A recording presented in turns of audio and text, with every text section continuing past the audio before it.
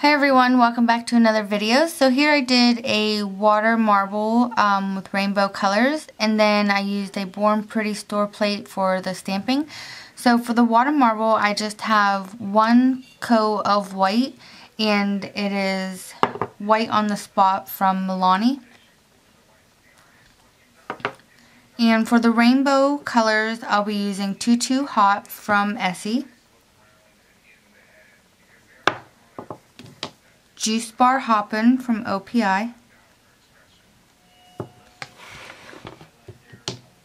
Pure Ice Showstopper,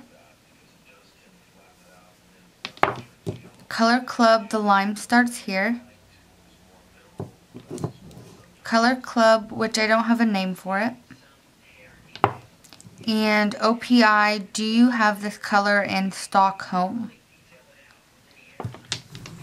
Okay, and then I'm just going to go ahead and start the bullseye.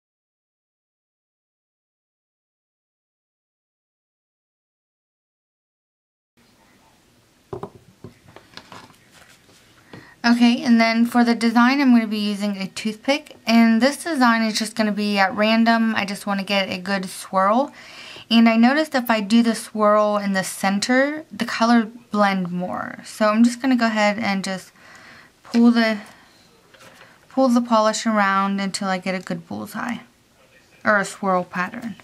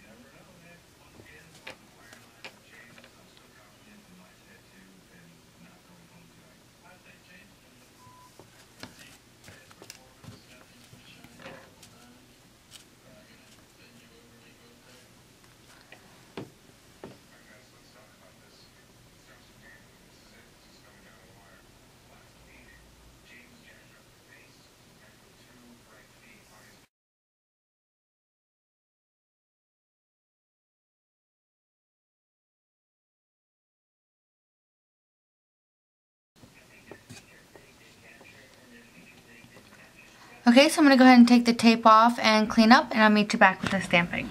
Okay, so after your water marble has dried completely, you can continue with your stamping. So here I'll be using Born Pretty Store plate L005, and I'll be doing this image right here.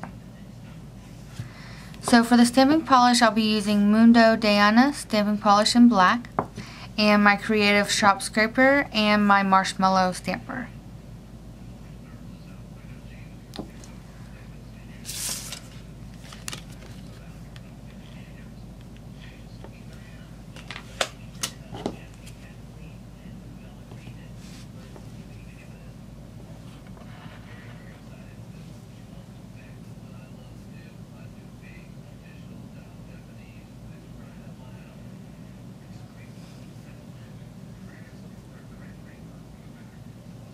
Okay, and since the lines didn't meet up to my cuticles, I'm just going to go ahead and paint those in.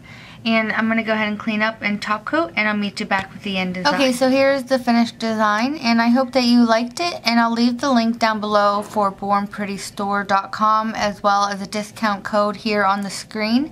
So be sure to check out their stamping plates. They are pretty awesome, and I will see you in my next video. Thank you so much for watching.